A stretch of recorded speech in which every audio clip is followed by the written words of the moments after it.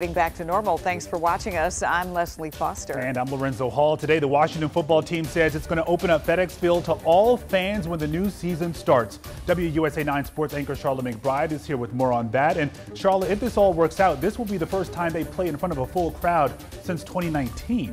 Yeah, that's right, Lorenzo. Next Wednesday, the NFL will release its schedule for the upcoming fall season. Today, the Washington football team gave fans something more to cheer about. The team plans to pack FedEx Field this season at full capacity. That's 82,000 people.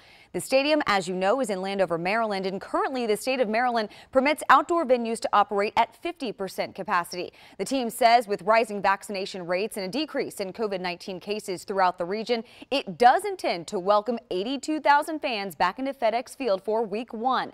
The team adds it will maintain protocols to ensure a safe environment for fans. And we caught up with a few fans today. Some are thrilled about the choice to operate at full capacity, others not so much. I think it's way too early. I think COVID is still a big issue, and that puts too many people at risk. It's a little bit too early. I don't think we have enough people vaccinated.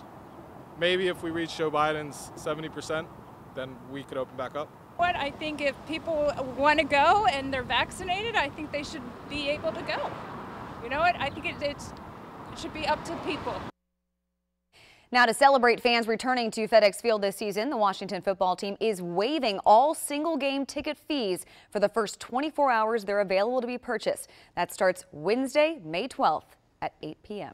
All right, now we just got to see if they can get those 82,000 fans into that stadium. Charlotte, thank you.